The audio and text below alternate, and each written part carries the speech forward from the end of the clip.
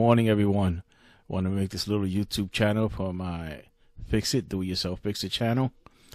I want to discuss what a lot of people don't understand about house wiring and why breakers might blow. You in the kitchen, you're using an electric grill, using a rice cooker, microwave, something like that, or you got a refrigerator that does a hard start, and this little mathematical formula is going to let you understand what's going on with your breaker and kind of how it works and what to look for. Okay, let's open up the formula here. Here's volts right here, which is the kind of current you're getting. Amps, which is how much power, how much load you can actually pull. Okay, 15 amps is the normal circuit here on the northern east coast in the USA. Other places they use different volts, like 240 or something like that, 220, different amperages, and might be 5-10 amps. So, but the formula is exactly the same. Okay, understanding volts is the same, amps is the same, watts is the same. The formula is the same. Volts times amps equals watts. Okay, a lot of times you'll see rating on appliance. Usually on the sticker on the microwave, it'll be in the indoor label, it'll be underneath or something, or in the back. You'll see a sticker and you'll see your actual watt rating.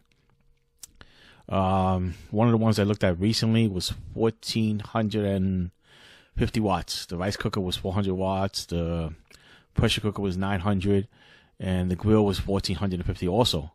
And the person didn't understand why he had two appliances out, why he kept tripping the breaker, and I explained it to him. And they explained to me that that's not the way it works. Well, actually, this is the way it works. You can substitute a 20 amp here and understand that you're going to get more wattage, but you should never, ever substitute a 20 amp breaker where you have a 15 amp breaker if the wiring is not 12 gauge. If the wiring does not support it, you're going to heat up the wiring. You're taking a chance of causing a fire inside the walls. It's actually against code, at least here in northern USA. If anybody asks you to do that, please don't do that. Okay, it's not a good idea. Other places you might have some type of arc fault, aluminum wiring. You want whatever breaker you take out, that's the breaker you want to put in, for the most part, unless somebody else did something stupid and you see something that's not correct, or if you pull a breaker out. Okay. So if you have all these appliances and using two of them at once and they're in this range, a safe mode would actually be about 80% or so, where you're not going to heat up anything.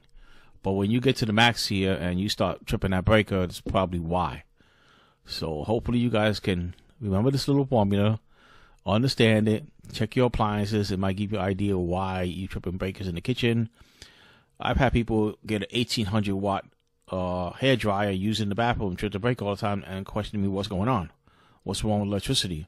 Do we have a short in the wall, so on and so forth? And no, that's not the case. They're using too many watts, pulling too much current, too much amperage.